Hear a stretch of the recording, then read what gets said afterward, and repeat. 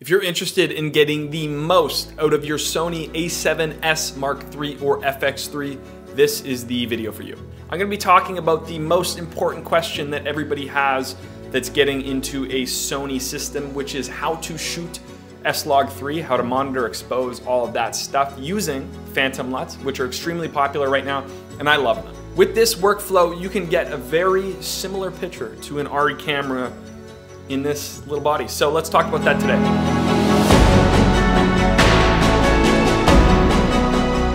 Now, my best video in a while was my FX6 Phantom LUTs video. I made this video because I had the issue of not understanding how to shoot and expose S-Log3, as well as how to use Cine EI mode in the FX6. Now, I assume since this is a really popular camera, a lot of people would be having the same issue. The original intention of that video was to help people with a similar problem as me, and I thought if I had that in the title, it would help other people as well. So today I bought one of these, partially to make YouTube videos with it, but mostly for a B camera for my FX6, and I'm actually extremely blown away with how good this camera is and how easy it is to use.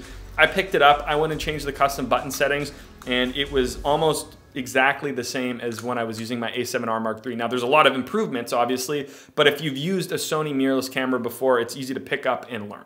Now I use Phantom LUTs for monitoring and then actually grading my footage. I don't really do too much on top of what the Phantom LUT offers me for my production workflow. One of the biggest issues people had with my video of the FX6 in Phantom LUTs is that in the A7S Mark III, you can't actually upload LUTs. Now, I understand this, but there's a really easy fix to the issue. So we're gonna be putting our camera into PP8. You could leave all of those settings the same, S-Log3, sgamut3.cine. That is what you wanna be filming in. Now, people are gonna say, well, how do I expose this? It looks like trash, and it does. It looks really bad straight out of camera. It's gonna look washed out, unsaturated, and just overall bad. S-Log3 is extremely hard for me anyways to expose while looking at it like without a LUT or monitoring LUT or something like that. It's hard to tell your white balance. A lot of people say to overexpose S-Log3. Now, I don't think that is necessary, not with the LUTs that we're gonna use and the technique that we're gonna use. Expose it normally.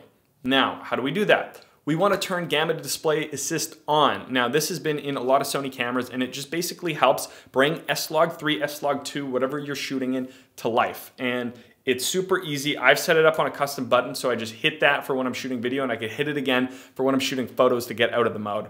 This is all you need to do, and then in the camera, the LCD screen, you can monitor S-Log3 like it was Rec. 709. Simple as that.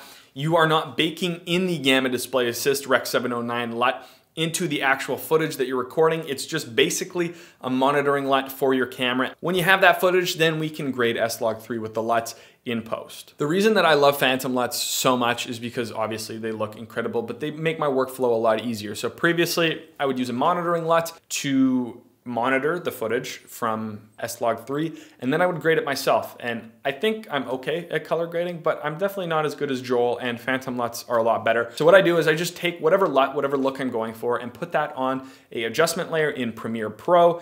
It's as easy as that. From there, I'm gonna adjust the exposure if I under or overexposed a little bit, and I might do some minor tweaks, add a bit more contrast. It really depends on the look I'm going for, but that's why it's so easy. One big adjustment layer above all the clips, and it's easier than when I was shooting on my A7R Mark III using Cine 4, because I would color grade all that individually too, which just doesn't really work the same way as this. This works amazingly, so I highly recommend it. We want to use S-Log3 because it's going to offer us the most dynamic range out of the camera, and we're using a 10-bit system now instead of the old 8-bit Sony systems that would just fall apart whenever you tried to use anything, in my opinion, other than Cine 4. I also just want to make a comment that exposing an image does not have to be as technical as people make it. Now, it is a technical thing a lot of the time. You don't want to come back with terrible footage, but it's also an artistic thing. You might want to underexpose, overexpose, or have not such a hot image for different reasons, and everybody's going to expose, color grade, and do everything differently. So I think that there's just a little too much correctness with exposing. Maybe I'm wrong, maybe I don't know what I'm talking about, but that's my personal opinion on the subject. I'm always gonna be filming in XAVCI 4K mode. This is just the best file, and it's really easy to use, surprisingly, in Premiere. It's not bad if you have a decent computer. It's a lot better than the Canon R5 files, I've heard. This is gonna be the file that I'm using no matter the situation, no matter the frame rate. It's just gonna provide the best quality. And at the end of the day, that's why I'm paying all this money for this camera, is to have the most quality available to me. So why not use it? Now, the best cards that I found for the price are the Pro Grade V90 cards. I have two 128GB cards. I highly recommend these. The one thing is that with these cards, technically, you're not supposed to be able to record 120 frames per second in the highest file format, the XAVCI 4K format.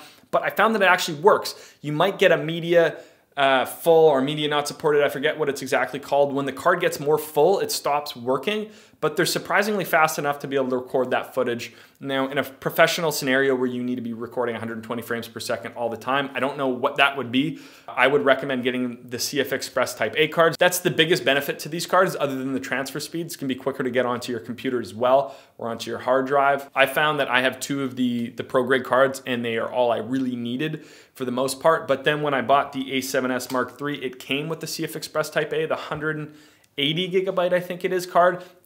And it's awesome. Like, it's a great card. It's just really expensive. That card is like $500 and something Canadian. So I know a lot of people aren't gonna splurge for that. So the Pro Grade cards are the best option, especially if you're not shooting a lot of 120 frames per second. Like 64K is good enough for most people, and a lot of people are just gonna be shooting in 24 frames per second most of the time. We wanna be using the camera's native ISO. This camera has a native ISO of 640, and then it kind of has a dual base ISO at 12,800. I found that it's not really a dual base ISO, which Sony doesn't claim it is anyways. People just claim that themselves. It does clean up at 12,800, but it's not as good as the 640 base ISO. So my recommendation for that would be to just film in 640 as often as you can. And if you're in a low light scenario, 12,800 works fine in a pinch. It's good. I would just try and record in 640 as much, and that's a pretty high ISO at it. Now, it's not on here, but I always have,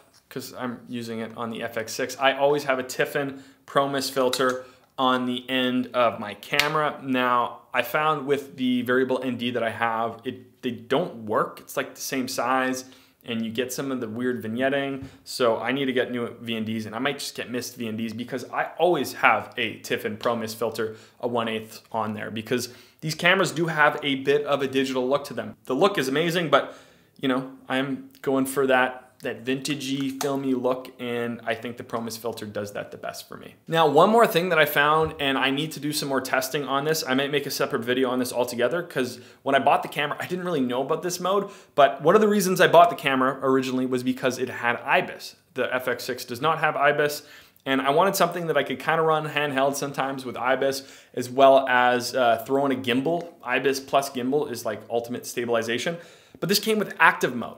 Now, active mode is quite interesting. I think it's IBIS plus electronic stabilization, which seems to work incredibly. Like, I could not believe how smooth the footage from this is. And then I'm almost positive that you can use Catalyst Browse on top of that with the gyro data to stabilize it even further. Now, I still have to do testing, so I don't want to make that an overarching thing. I haven't had the time to do it. I used active mode on one shoot, and it looked really good. I'm going to overlay some clips of that, but I would like highly recommend trying out active mode. And the other thing is Catalyst Browse works great as well. I use Catalyst Browse quite often to get the gyro data out of this in the FX6 if a clip is a little too bumpy for my liking. There are problems with it, and I'm pretty sure it kind of deteriorates the quality of the film a bit, plus it messes with the shutter speed, but it's there in a pinch, and I would recommend playing around with it if you have one of these. Thank you for watching this video. I really appreciate it. If you found some interest in the video, please subscribe, and liking the video helps. If you enjoy the video, giving it a like is really awesome. Also, comment down below if there's anything that I should elaborate more on throughout this video. I know sometimes I skip over things that people might be struggling with, so I can make individuals on that, and letting me know really helps me get ideas for what videos to make. I really appreciate the support in watching this video, and we'll see you in the next one. Peace. Push it to the limit, I can't go no more. Red light, no way, I'm coming back home. Long dirt road all on my own.